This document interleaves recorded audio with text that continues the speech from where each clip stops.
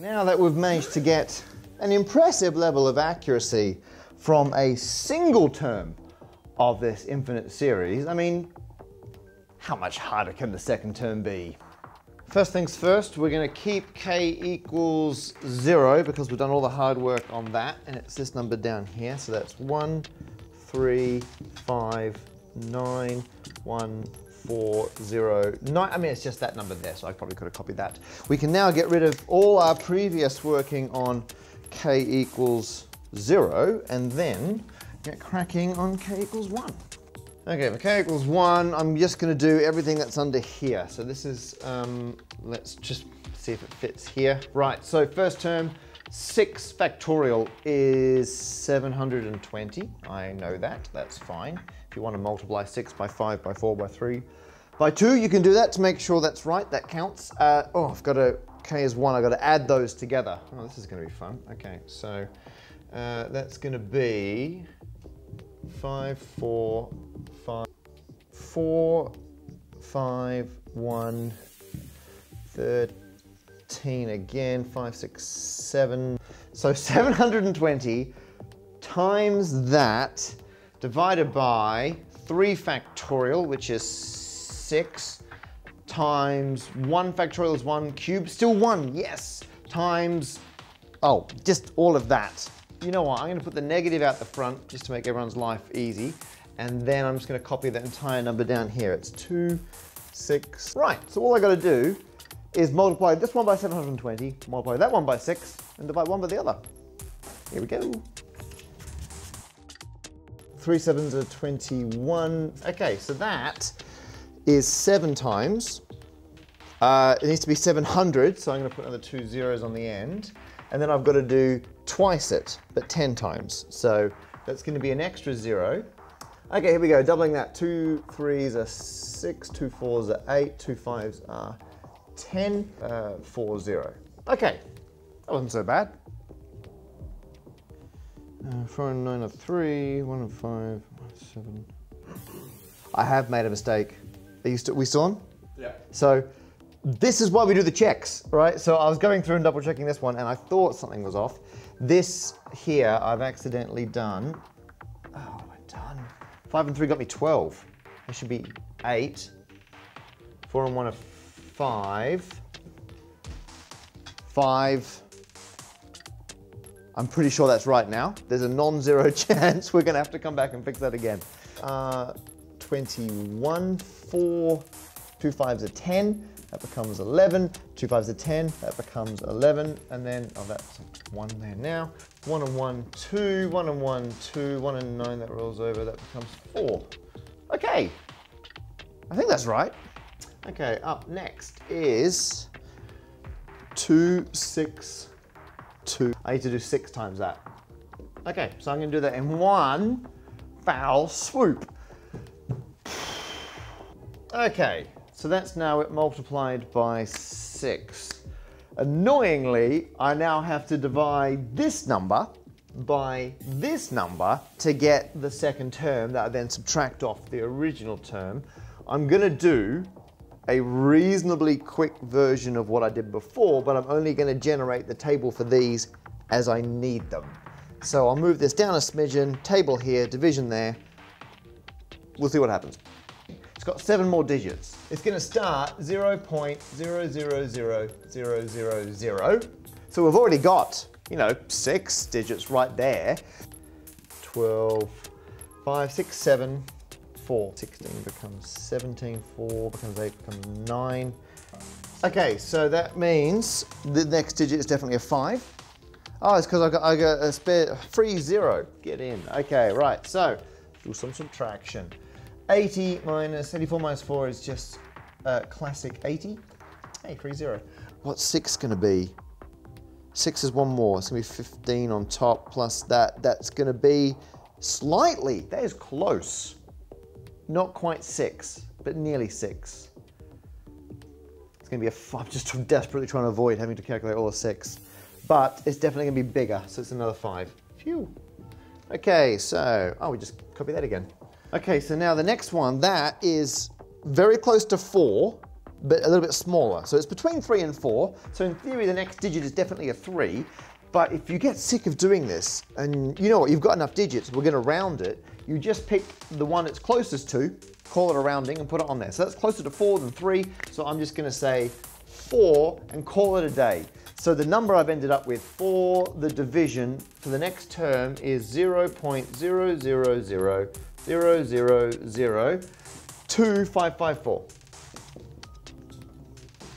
That is K1.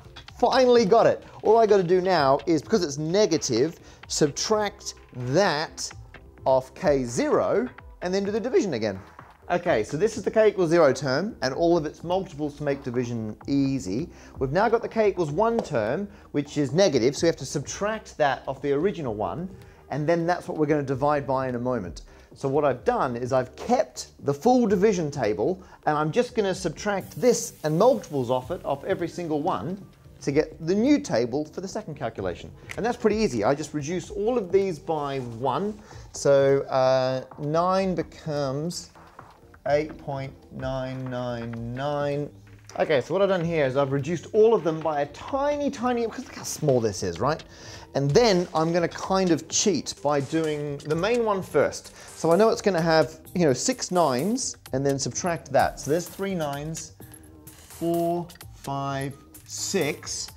If I subtract that, I'm just going to do the 9's complement. So 2, that becomes 7. So I know that's my new term. That's the first 2 terms put together. I'm going to cheat because I know this band of 9's is going to be here, and I'm just going to do the multiples of this and just mesh it all together. And in theory, it'll be fine. We'll see. We'll see. We'll see. Okay, we'll double it. 8 and 4 is 12, becomes 13. So 3 is 11, becomes 12. There it is. Again, it's a bit skew-if, but what are you going to do? All right. Ta-da! So there it is. We've now got our brand new dividing by table, which is the first 2 terms together and every single multiple of them. Now we need to divide our number here before. This thing at the top needs to be divided by that. However, we approximated that this way last time.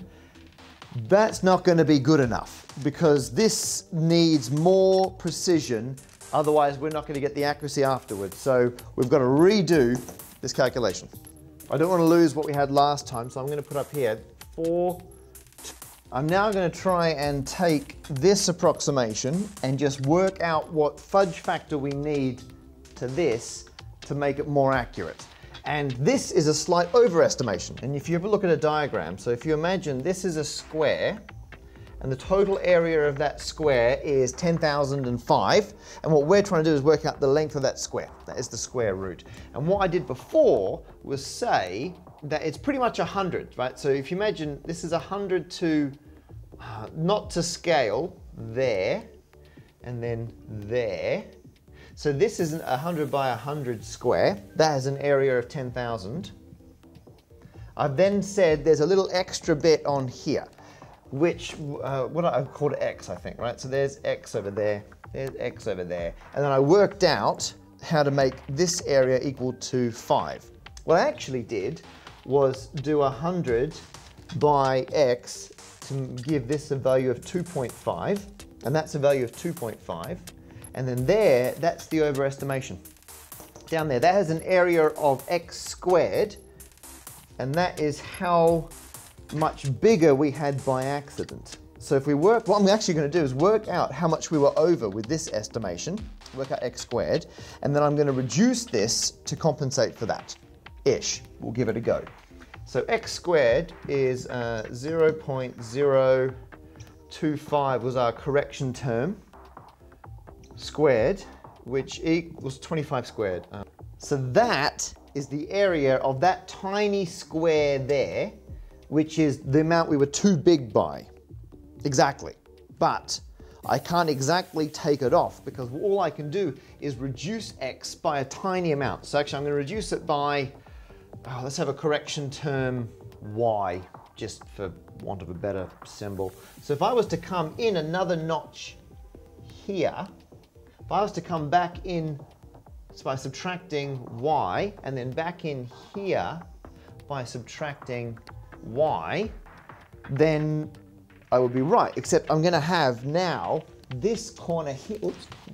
Now I'm going to have this corner here is going to be, I'm going to be under by that area. But that is going to be incredibly small compared to the previous error. So I'm happy with that as my new error. Just got to work out what y is. And so I know this complete length was 10, the whole thing was 100.025. I've now just got to reduce it enough so the total area here equals that. Okay, so there's two of them, so half of that. So half of my error x squared is 0.000. Half of 6 is 3, half of 25 is 125.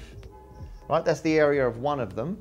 And so y equals, if that's the area, I know that length, I want to find out that length. It's just the area, 0.0003125 divided by the other length, which is 100.025. Oh, good.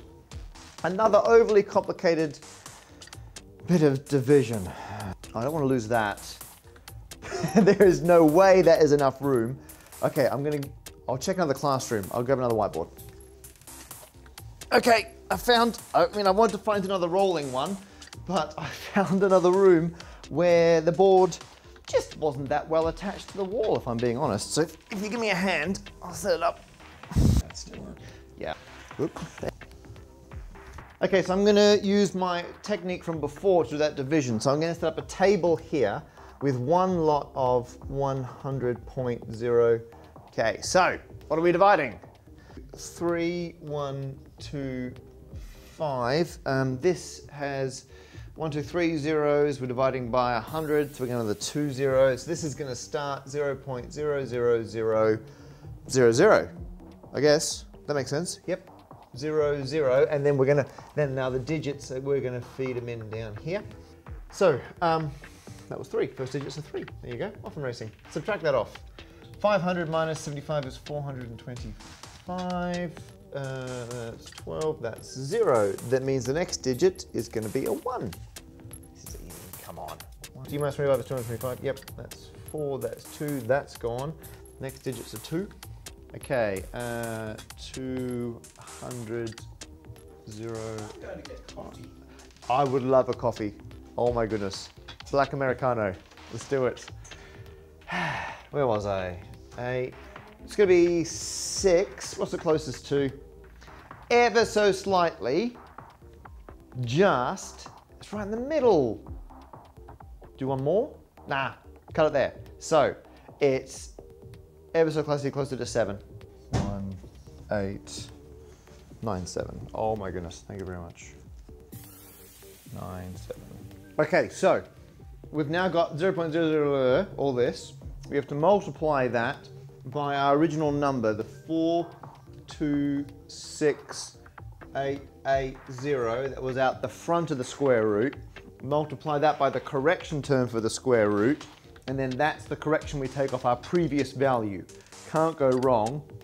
All I'm going to do is multiply this by each of the digits in this term, add it all up, work out where the decimal point should be, subtract. Why are you laughing? It's gonna be super easy. Here we go. So the previous one was there. The next one's gonna go here. Next one's doubling it. So I'm gonna double this one, move it over 1. Okay, so I'm just gonna do very, very small digits from here in. What if I curl it around? That sounds like a terrible idea. 3, see, look at that. See, it's boom, seamless. Shut up. 9. I'm going to do 9. Over there, 3 goes down there. You know what? I think that's probably enough decimal places for the precision I'm going to need. I'm just going to add it up and I'm going to call it a day. We're all happy with that. Excellent. So let's do it. So 0 and 0 is 0. I can go over there. Well spotted. 4 and 4. That should be 8. Oh my goodness. Never lay it out this way, right? This is like one of the easiest bits of the whole thing, and because I haven't done it properly, it's become a nightmare. But we're going to see it through the nightmare as I try desperately and add these together and get them right. 4 and 8 are 12, 15, 2 and 1 becomes 3, and 1 becomes 1 out the front. So, never again. Never this mess, but I'm semi-confident I've got that right. Okay, here we go.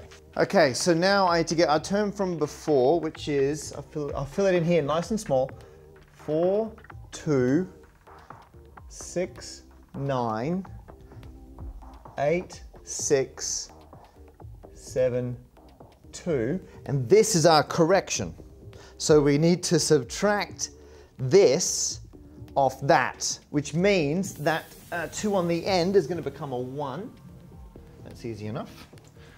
That's a 1 point. And now we subtract, I'm going to do the 9's complement trick again. So that's going to be 6, 6, 6, that's easy. 3, 3, 3, 5, 6, 4. Oh wait, I'm just copying it again. Idiot. I got 3 is 6, and 2 is our last one we're worried about, so that's 8. Okay, cool.